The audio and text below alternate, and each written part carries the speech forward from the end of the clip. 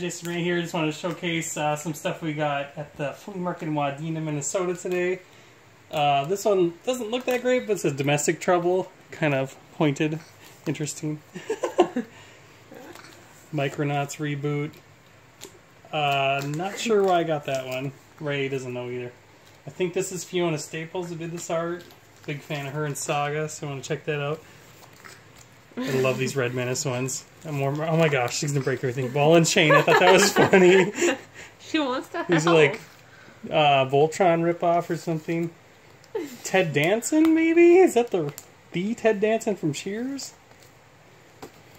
That looked so weird. Oh, interesting. Some of these I just bought, so I got the deal, so they're cheaper. Oh! Gross. Hit pause. Rawhide Kid. Welcome back. That was a little Ray problem. Parenting, yes. She'll learn to crawl just so she can come destroy my stuff. God, the dyslexic dog, who would not buy that for 50 cents. Alan Moore, Watchmen fame, and older Alpha Flight. I like the art.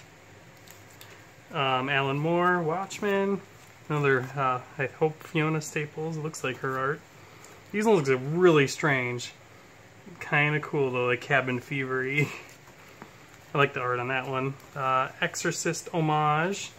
I've really been into Archie lately, so I found these ones for cheap. Yay, the newer ones. This is recommended by Gerard Way of My Chemical Romance, and he's an artist himself these days, so that should be interesting. Anything with dinosaurs I buy. And the big score of the day is 2 anthologies of American Splendor. We just watched the film and we liked it, so very happy to find this one. What do you think of these, Jesse? Coolest comic book lot ever. Thanks.